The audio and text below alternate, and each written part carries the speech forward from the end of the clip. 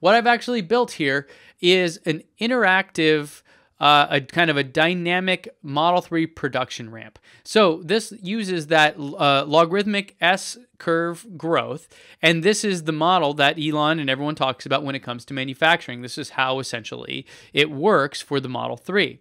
Now, with this, what we have, and let me see if I can zoom in a little bit for you. Yep, hopefully that works better.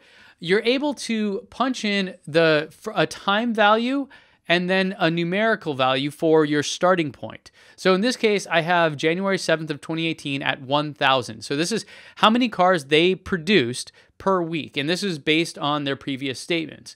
Then the updated one as of today, 4/9, I'm putting it at 2,500. This was using the Bloomberg tracker, which I believe was at 2,400 as of last night.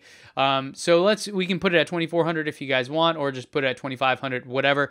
The point of this is that you can play with these numbers and see what the results are. Now, the big question here is the peak. How many cars per week do you think is really possible in that one line at the Fremont factory? Tesla has stated, and I think there's a little bit of confusion about this, they've stated that they want to get Model 3 production up to 10,000 a week, but I don't know if that's 100% in the Fremont factory, because it's really difficult to see. I mean, that is a double, I believe, of what the Toyota plant was able to do before they took it over. Now, granted, yeah, Tesla's very innovative and they're doing things, they're improving upon what Toyota had done, 10, 12 years ago, obviously. However, doubling is a pretty ambitious target. So if you believe that 10,000 is the peak, and we're currently at 2,500, and then they're at they were at 1,000 at the beginning of the year, that means that this is what the curve will look like.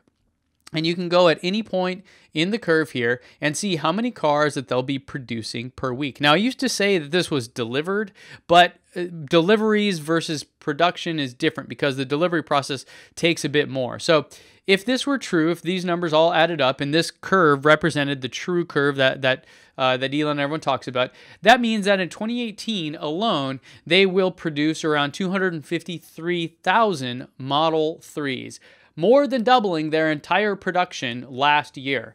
Then in 2019, they'll be up to that 500,000 mark just for the Model 3. If we can assume maybe 150,000, 130,000 for S and X, you're looking at 650,000, give or take, in 2019, and then 2020 maybe a little bit more. Those are some pretty big numbers and some huge growth numbers for Tesla. If these pan out, this means that Tesla is truly on their way towards success. I mean, they've come to the brink of bankruptcy a couple times. It's kind of how Elon likes to play it, I think, and then pulled back. So with this, using this model and the math that we have here, and I actually have a link to the model and everything that I use to calculate this, it looks like going into June, July 1st, they'd be at 4,700. July 8th, a week later, they'd be at 4,900.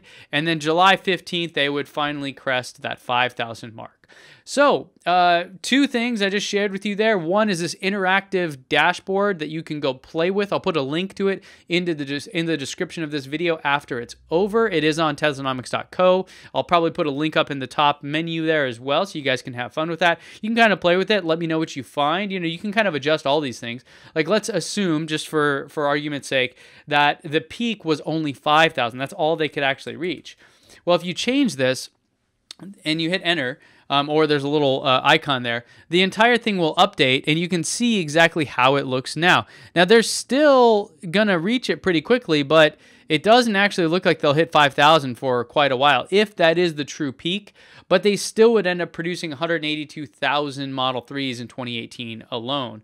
Huge numbers, no matter kind of which way you look at it. Now, if, maybe we want to split the difference, let's say 7,500 is what they can produce.